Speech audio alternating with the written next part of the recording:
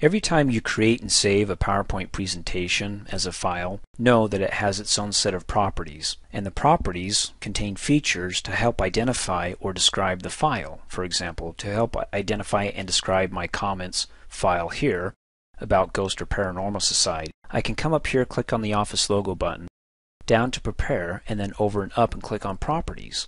Here I got some of the basic properties like the author of the presentation, the title, the subject, keywords, which, by the way, they're searchable, so if you type in a keyword and save it, later on you forget what the presentation you were just viewing was.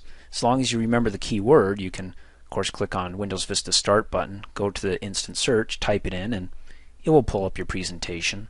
How you want to categorize this, just type in a category, status, and it gives you examples when you hover over the box there. For example, documents from my manager, that could be a category. Any comments. You also have some advanced properties by clicking on the document properties drop down arrow to advanced properties. You have the general tab, which who created it, when it was modified or last accessed. Now it doesn't say who created it here, but at some businesses they have servers that will actually keep track of your name and have your name right here. So, if you're not supposed to be in here, be careful that you don't open it up and they won't be able to track you. Summary tab. It has some of the same boxes you see up here, like the title, the author, but also some different ones like the manager, the company. Go ahead and type in your company's name. Statistics, which includes how many slides are in the presentation, paragraphs, words, and so on. Contents, the fonts that are being used, the themes, and then custom, where here you can say it was checked by Kurt Kershaw, the editor was Jane Johnson. Even the department. Select the department, it comes up here as the name, down below give it a value, maybe it was from the HR department. Click Add, adds it down below.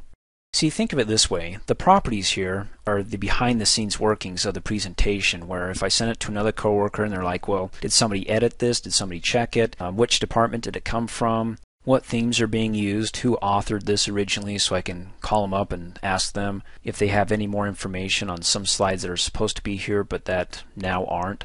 In any case, click OK. When you're finished, you can go ahead and click the Close button to get out of the document properties, and then when you're finished, be sure to save your work. Thanks for watching. Hey, as a quick reminder, if you like my video, please give it a thumbs up. You can also click on me and subscribe to my channel, get notified of the latest videos, and for only $2 a month, you can have access to all my Microsoft Office training videos.